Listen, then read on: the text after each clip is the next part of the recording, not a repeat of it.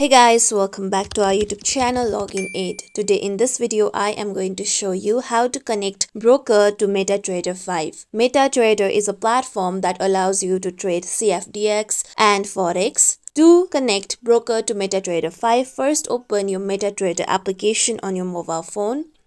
Make sure that you are logged into your account. Then here you'll be taken to the quotes. Now tap on three lines at top left corner. Then tap on Manage Account at top. With that, tap on plus icon at top.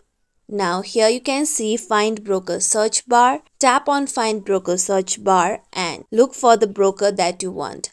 I am going on with Paper Stone broker. Now tap on the broker. With that, now here you need to log into the existing account of the broker. If you have an existing account, you need to enter login details. If not, then tap on Open a Demo Account and continue with the further process of creating your account. I have existing account, so I am going to enter my login details. First, enter the login code of the broker. Then enter the correct password of your account. Then select the server of your broker by tapping on downward icon. With that, if you want your password to be saved, then you can tap on the given box.